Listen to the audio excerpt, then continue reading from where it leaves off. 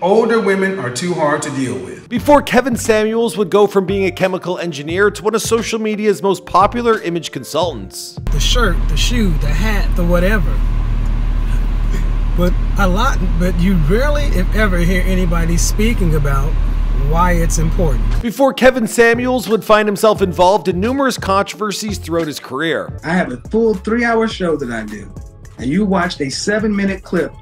I challenge you and your friend to go back to my channel and watch the full 30-minute. Before Kevin Samuels would suddenly pass away at the age of just 56 years old from what's believed to have been a heart attack.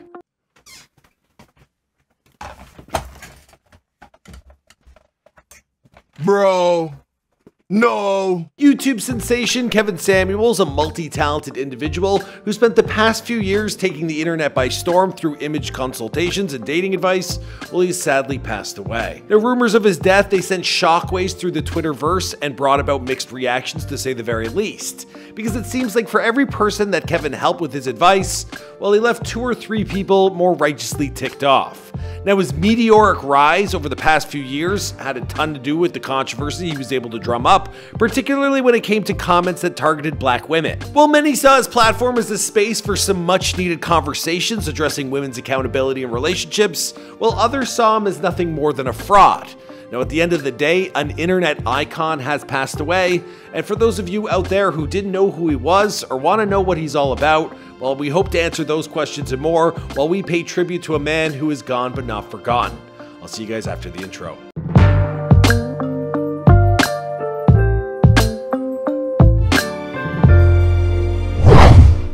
Kevin Samuels was born on March 13th in 1969.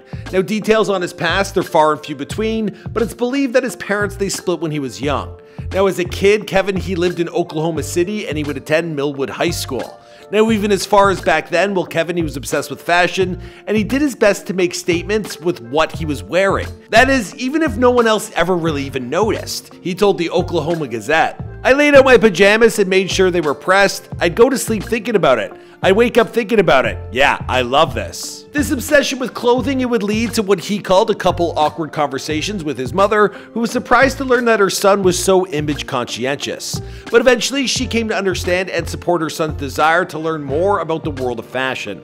But it would be a while before Kevin entered that world, professionally speaking. After graduating from high school, well, Kevin would stay local. He would attend the University of Oklahoma. There, he was a member of the Kappa Alpha Psi fraternity. He also earned himself a degree, not in fashion, but in chemical engineering, graduating in 1991. Despite his education and training, well, when Kevin entered the working world, well, he started off in a variety of sales roles, in particular working at Office Depot for a number of years. Now, in the late 2000s, Kevin, he joined a media group working in the sales department. That's before making the leap to an advertising and marketing firm known as the Real Yellow Pages in 2013. Now, it was while working here that Kevin's future career as an image consultant, it would really begin to take shape. Now, already known for his trademark tailored suits, well, the final push took place when he was working on a PR project for an attorney on the path towards becoming a judge. Now, at the time, this attorney had an upcoming interview with the state's governor, and she turned to Kevin to help her prepare.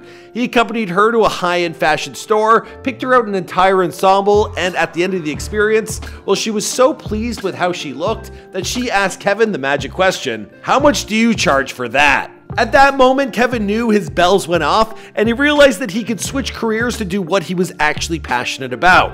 So Kevin, he left the Yellow Pages behind, and he set up his own image consultancy firm in Atlanta, Georgia. After moving to Atlanta, well, Kevin, he began offering clients advice on everything ranging from personal shopping choices to private styling, brand integration, as well as interview coaching under his banner of Made Men Image Consulting. As you might imagine, with a name like that, well, he solely concentrated on male clients, but he quickly came to realize that this was a mistake, after which he says he expanded his firm to include women and businesses as well.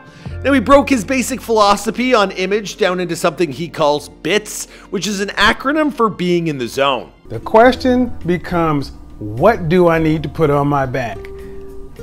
There's where a lot of guys get completely confused. Basically, Kevin, he would design signature looks for his clients that would work for any occasion, ultimately taking pressure off of them by making their wardrobe both more stylish and more efficient. Now, having spent the first few years of his new career building up his business and cultivating his brand, well, Kevin then turned to social media to extend his outreach, and this idea, well, it would wind up working like gangbusters, because in the span of just a few short years, well, Kevin would suddenly become one of the most popular influencers in all of America. Kevin would turn to YouTube to create his very own channel where he would begin uploading content on a regular basis.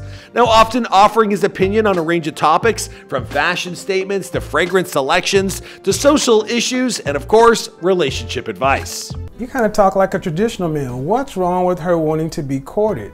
Nothing if she's truly a traditional woman. But typically women want to be courted because they want all the benefits of traditional femininity in gender roles, but they ain't bringing none of that stuff to the table. This is just another way of asking you to simp. Now, one of his core principles was how the relationship market defined a high-value man with what he says are 6 core principles. Here we go. 1. A man's ability to earn at least $10,000 a month.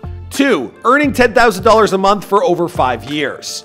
3. Acceptance from a group of other high-value men.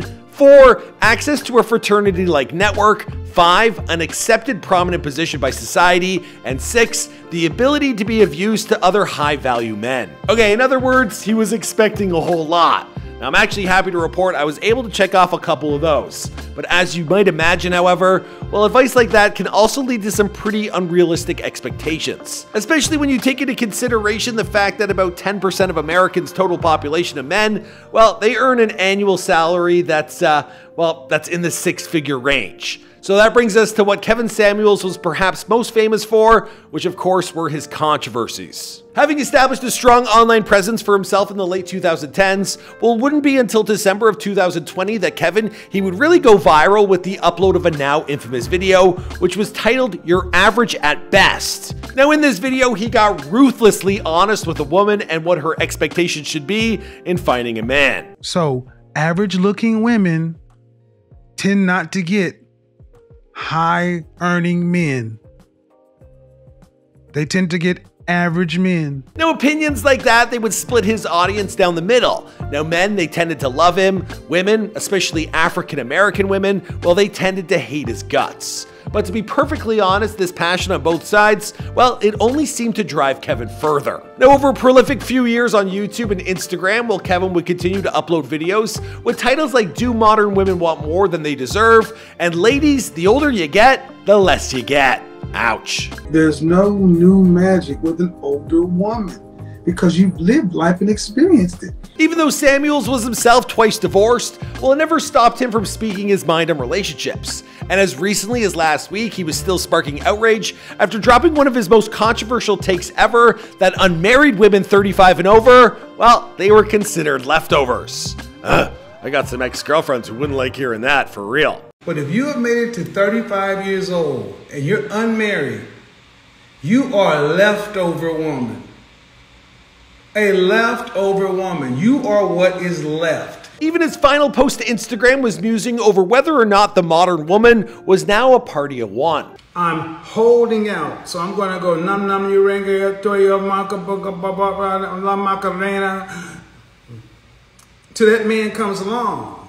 Why are so many modern women holding out? Now, little did any of us know that only a few short days later, well, Kevin Samuels, he would actually be gone. Now, on Thursday, May 5th, 2022, Twitter was suddenly on fire with rumors that Kevin Samuels, well, he had passed away. Now, this is when Instagram account Plug Talk, they claimed that he had died from a heart attack. Now, it appears that that report, it originated from a Twitter comment in which someone claimed to have inside knowledge of Samuel's passing from responding officers that had been on the scene. Now, it takes some time for a story to emerge, but eventually a police report came to light, one that claims that Samuel spent the night with a woman in her Atlanta apartment. And after complaining of chest pains, well, he reportedly passed out on top of her, at which point she called for help. Authorities, they tried to revive him, but he was unresponsive. Now, with such little immediate verification provided, well, a war actually broke out between Samuel's followers and his detractors. Now, while his fans were understandably upset at the rumors, well, his naysayers took to the platform to shout their joys from the rooftop. Now, it was quite the scene, and I don't know that I've ever seen such mixed reactions when someone has actually passed away, like ever before. I mean, even if a person is generally disliked by a lot of people, there's usually a bit of chill when someone, has actually passed. But hey, not so much with Kevin. Also, it was kind of strange because we couldn't get confirmation, so it left a lot of people time to talk. But here's the thing with Kevin. The guy practically lived to stir people up. So my guess is he probably would have been disappointed if he had died, and everyone came together simply just to celebrate. I mean, the way his death stays on brand and how he lived his life for, an image consultant, well, is there any other greater compliment to give? I mean, he died in the arms of a woman. Pretty macho man way to go. I got family confirmation. This is 100%. The funeral most likely is going to be in Oklahoma City. I got family confirmation. Now, as I'm filming this video, we just got notification that TMZ has confirmed, in fact, Kevin Samuels is no longer with us. I can understand why people take offense with some of the things this dude has said in the past, but we can't deny that he was successful at what he loved to do, and for as many people who wanted to plug their ears and not listen to a thing he said, well, there were just as many people looking to preach his opinions as words to live by.